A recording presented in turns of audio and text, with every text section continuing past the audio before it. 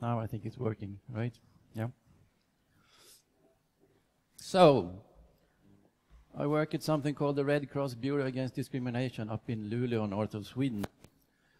And I was thinking of sharing some thoughts with you. What's free?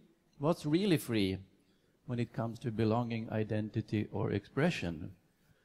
Can I actually change my expression freely? Can I change my identity?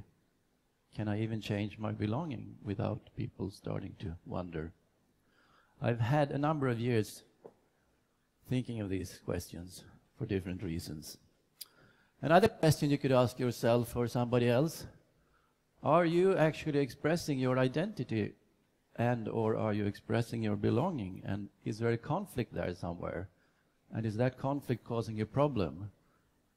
Is the friction or non-friction? Maybe I should tell you what I mean by belonging.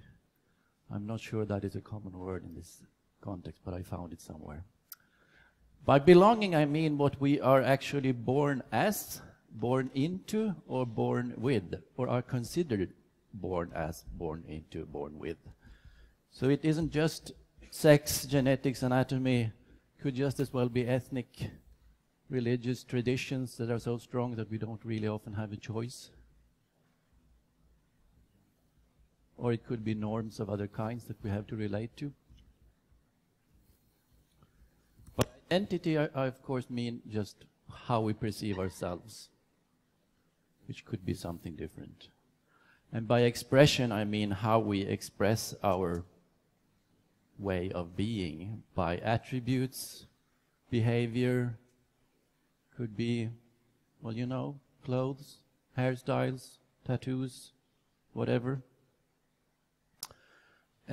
Often we are expected to go along a straight line. We're expected to develop an identity that corresponds to the belonging that we're given, more or less. And we're also expected to express ourselves in a straight line.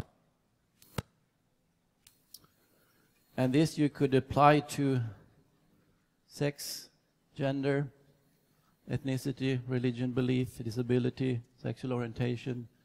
More or less, all of this you could apply as a principle on these different characteristics. You can sort of, I guess you can imagine a few other characteristics too that you can apply this way of reasoning on. But is it really this easy? Maybe sometimes. Now I lost this one, did I? No?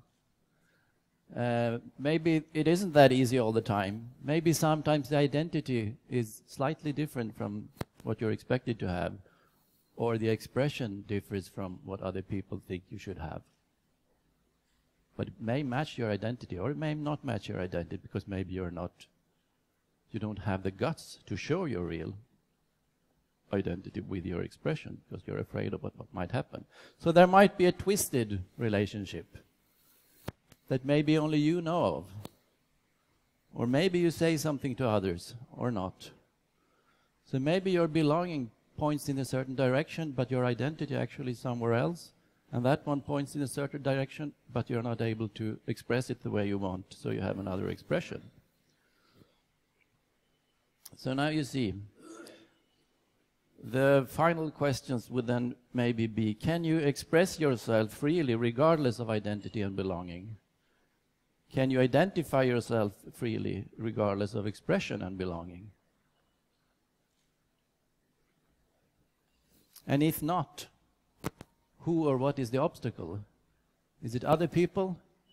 Is it maybe even the state who has given you a belonging, a legal sex or a legal something else, that you have to change to be able to live the world you want, the way you want to live your life?